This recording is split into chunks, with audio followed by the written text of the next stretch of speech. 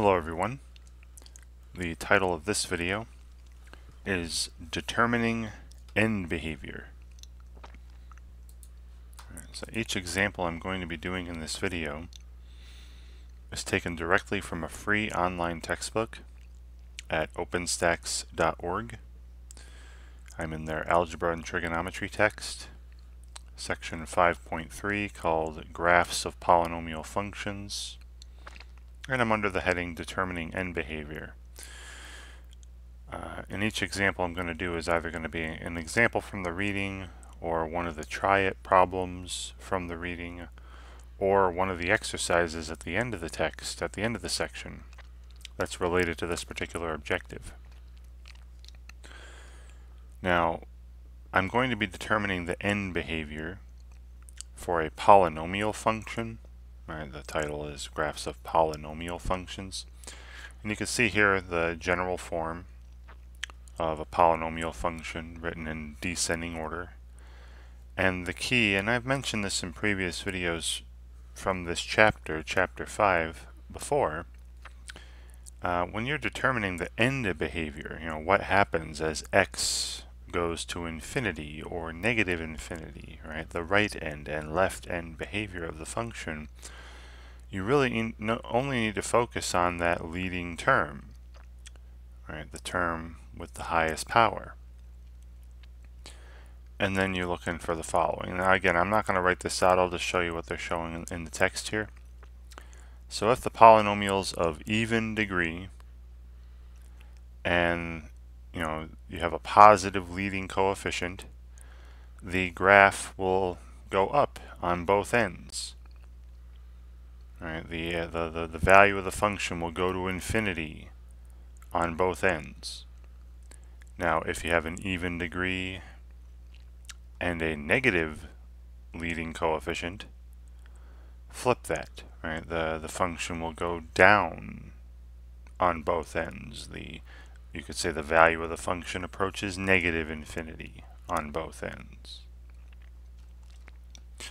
And then at the right side of this table, if a function has odd degree, right, 1, 3, 5, 7, 9, and so on, and a positive lead coefficient, then the graph will go down to the left and up to the right.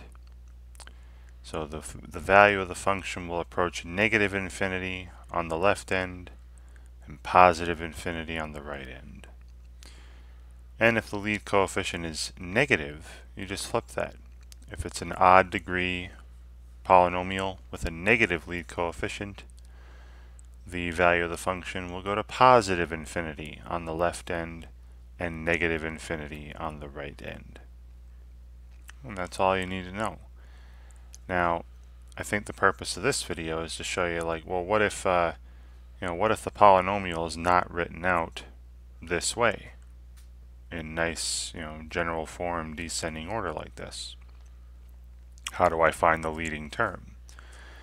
And again, I have mentioned this in previous videos. You just, if it's in factored form, like we're going to see in I just have 3 quick examples for you here today. If the polynomial's in a factored form, or some form other than this, finding the lead term shouldn't be that difficult. You can just multiply the lead terms of each factor, and I'll show you. Right. So my first example, again, we're just asked to determine the end behavior, and that is all of these polynomial functions. So the first one, we have f of x equals, x plus 3 to the second power times x minus 2, to the first power.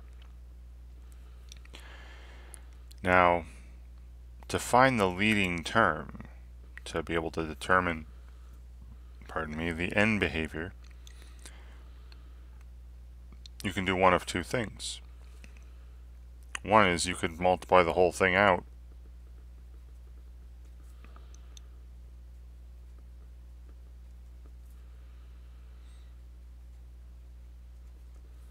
Multiply the entire thing out.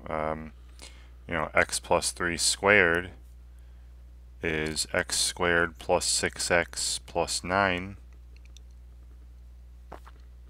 and then you multiply that by x minus 2, and hopefully you remember how to multiply polynomials, right? I'm just going to take each term from one and distribute to the other.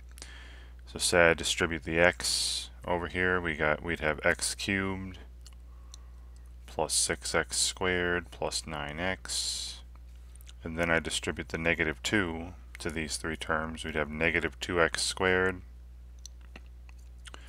minus 12x, and then minus 18, and then combining like terms, we're seeing f of x equals, x cubed plus 4x squared minus 3x, then minus 18. And now we've found, the leading term. Right, the leading term, the highest powered term, is this, 1x cubed. 1x cubed. Now, a much easier way to, because again, all we're doing is finding the end behavior, just describing the end behavior, so all we need to know is that leading term. So really, if you want to find just the leading term, just multiply the leading term from each factor of the polynomial.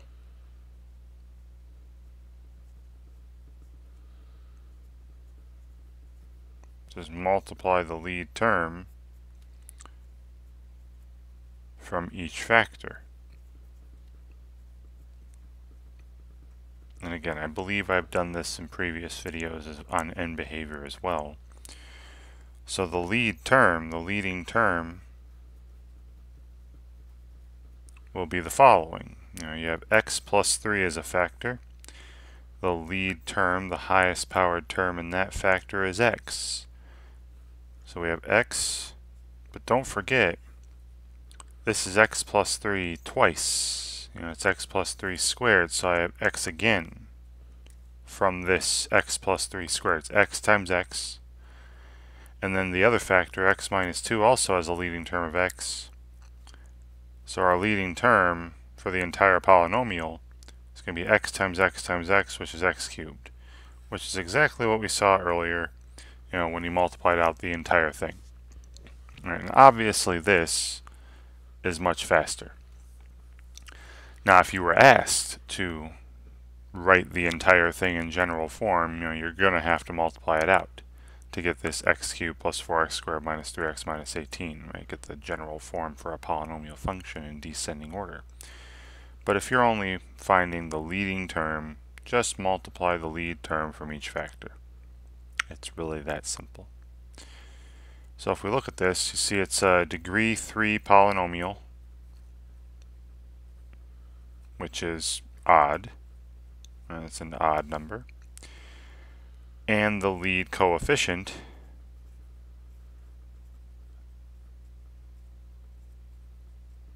is 1, which is positive. Okay, so now that I have this stuff, we should be able to describe the end behavior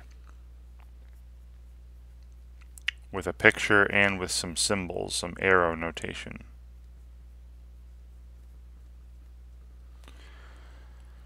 So if I do a little picture here, here's the xy axis, xy coordinate plane, has odd degree and a positive lead coefficient. So the function, when you graph it, will be going down to the right and up on the, down on the left end and up forever on the right end. Like I showed you in that table in the OpenStax book. Now another way we would say this is that, as x approaches positive infinity, right, this would be to the right end, the value of the function, right, f of x, the output, is also going up forever, going to positive infinity along the y-axis. Right? So f of x approaches positive infinity as well. That's the right end behavior. And then as x approaches negative infinity, right, this is going to the left forever, the value of the function f of x is going down forever, which means, if you look on the y-axis, the output, that's going to negative infinity as well. And there we go. I'll put that in a nice little box. This is what they asked us for. Describe the end behavior. And, if you'd like to verify this with a graph, I'm going to go to that free online graphing calculator at desmos.com, and I'm just going to enter the function they gave us. F of x equals x plus 3 squared times x minus 2, and look at the ends, right? If I zoom out a little more, scroll out, you can very clearly see as you go to the left forever, the value of the function is going down, and as you go to the right forever, the value of the function is going up. You could also verify this with some tables. Right? If I click on the little cog here, we can make a table for this function, and let's see what happens. On the right end, if I plug in 10, 100, 1,000, 10,000, 110,000, whatever, you see the larger x gets, right? The larger x gets. So going to the right, the larger f of x gets. See, it's 1,000 here, a million here, a billion here, a quadrillion here. Right? Huge numbers. So I'm seeing from this table, as x goes to infinity, f of x goes to infinity as well. They're both getting larger at the same time. Now if I just change all these to negative numbers, right, that's going to the left, negative 10, negative 100, negative 1,000, negative 110,000. And you see how as I go to the left forever, plug in bigger and bigger negative numbers, see how the outputs are getting bigger and bigger negative, right? Technically smaller, right? Because more negative you are, the smaller you are on a number line. But you see, as x goes to negative infinity, f of x is also going to negative infinity, right? You can kind of verify this with a graph or a table. Good. So our end behavior was seemingly correct here. Great. Alright, and that's all I have to do in these examples. Alright, so the next ones are the same. And just got a few of these. Like I said, I've done end behavior videos before, or at least talked about it. So number 2, got h of x equals, x minus 1 cubed times x plus 3 squared. And all I care about finding is that leading term. Well, hopefully you can see it would be x times x times x, right? There are 3 of these. Times x, right? There are 2 of these. So this will be x to the 5th. 1x to the 5th. Because, I would rather just find the lead term. Multiplying this out in its entirety would take a while. And then the degree is easy to find now, right? The degree is 5. So another odd degree. And the lead coefficient is positive. Right? It's positive 1 again.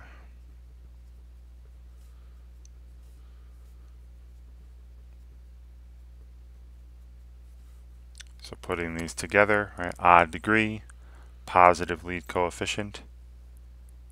We can state, the end behavior. Once again, the graph will be going down to the left end and up on the right end, right? Just like the first example. Again, I'm pulling these directly from the book, so, sorry that there are 2 in a row that are exactly the same. But so as x approaches infinity, Now this time the output is called, h of x. The output, h of x, the value of the function is also approaching infinity, right? It's going up on the right end. And as x approaches negative infinity, right, going to the left, the value of the function h of x is also going toward negative infinity. And here we go. Right, that's what they're having us do, describe the end behavior. Alright, and once again, now I won't put up a table this time, I'll just show you the graph once again. So I'll just enter the function back in Desmos here. The way they gave it to me, it was h of x equals x minus 1 cubed times x plus 3 squared. And if you look, right, see the graph is going down very sharply to the left end and going up very sharply on the right end. But still, the end behavior is the way I described it. And you could also verify with some tables, right? Plug in larger and larger values of x and you'll see the value of h getting larger and larger, positive. And then plug in larger and larger negative values for x, and you'll see the value of h get bigger and bigger, negative as well. Okay. Alright, I have just one last example. Now, unfortunately, the examples from the book, they're all odd degree. Just understand, go back to that table, understand that, even degree polynomials have a little bit different end behavior. So here we have a function called m of x, negative 2 times x minus 1 times x plus 3. So the lead term, again, just multiply the lead terms of each factor. Now negative 2 is its own factor, so negative 2 times x is its own factor, so just x. X minus 1 is a factor, the lead term is x. X plus 3 is a factor, the lead term is x. So the lead term, if you were to multiply all this out, would be negative 2 x cubed. Alright, and go ahead and, if you want to verify that for sure, double check it, multiply this out. It wouldn't take nearly as long as it would for example 2 here with the degree 5. But we see from the lead term, this is a degree 3 polynomial. So once again, an odd degree, just understand that you will come across examples with even degrees, right? And I've done it in previous videos. And the lead coefficient is negative 2, right? A negative number. Alright, so putting these together, we can describe the end behavior. Now, an odd degree with a negative lead coefficient just flips the end behavior of the odd degree of the positive coefficient. So it's going to be going up on the left end and down on the right end.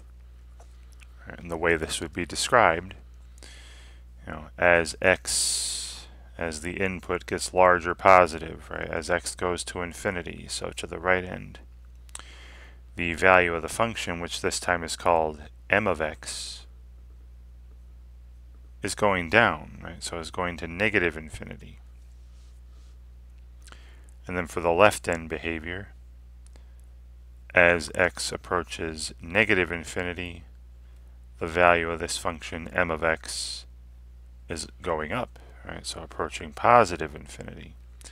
And here we have it, right? There's what they wanted, the description of the end behavior. And then once again, I'll just type this into my Desmos calculator and we'll verify that that is truly the end behavior.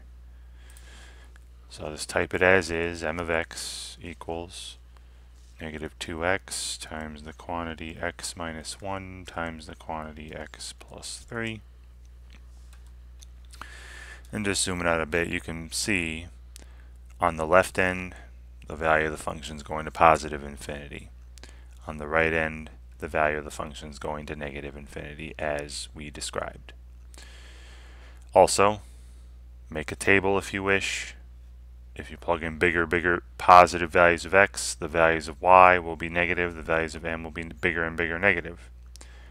And if you plug in big negative values for x, you're going to get big positive values for the output. Or at least you should. Okay. And that is all I have for you. As I said though, please understand that, yeah, there were all three of these examples ended up being odd degree polynomials. You may come across even degree polynomials. Just go back to that little table, see what the end behavior would be like. Should be pretty easy to remember that stuff, in my opinion. Alright, I'm hoping that watching me go through these few examples here helps you out in some way when you're asked to identify and describe the end behavior of a polynomial function yourself. And thank you very much for watching.